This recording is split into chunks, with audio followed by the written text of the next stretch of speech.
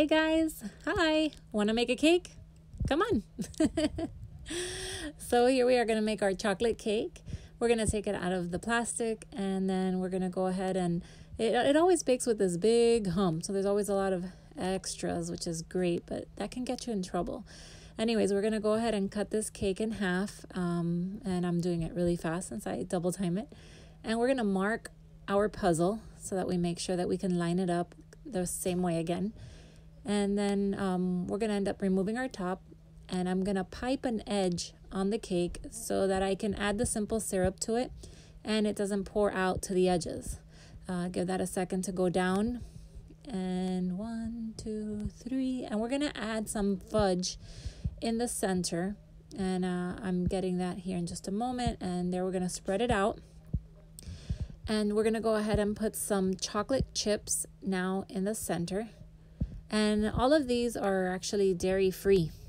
The only thing that's going to have the dairy in this cake is going to be some Nutella that I'm going to add to seal the top of this. And you always want another type of filling on top of the chocolate chips so that the top layer of the cake adheres to it. And when you cut it, it doesn't come apart.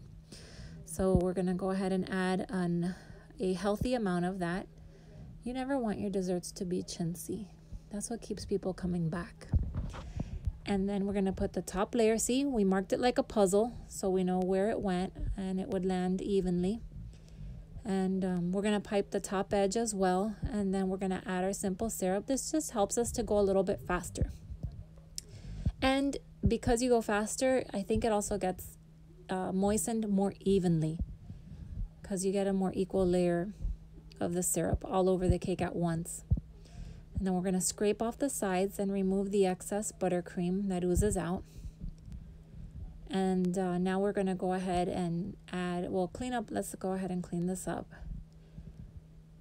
And we're going to grab some more of the fudge. That's what we're going to dress this cake in, is some of our fudge icing. And this particular fudge by Henry & Henry, it's kosher parve, but it is dense to spread out. It's not as easy to spread, for instance, as like the Duncan Hines or the Betty Crocker. This one's got a lot of consistency, but it's also very good for melting and then doing drips on the cakes. So you've got to use a little bit more force in your wrist, but it's definitely worth it. On some occasions, it's even like it takes the cake with it.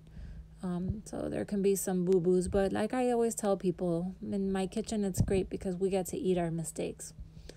That's pretty good. Not a lot of people can say that at work. We're going to clean up our tray here. And then we're going to go ahead and end up making like a circle on the top of the cake now in just a second. And we're going to end up putting a big dollop of Nutella there.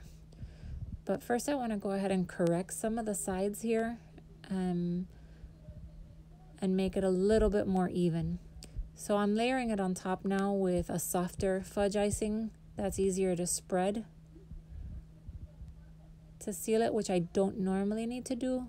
However, in this case, the material just wasn't responding the same way that it always does. Depending on the temperature of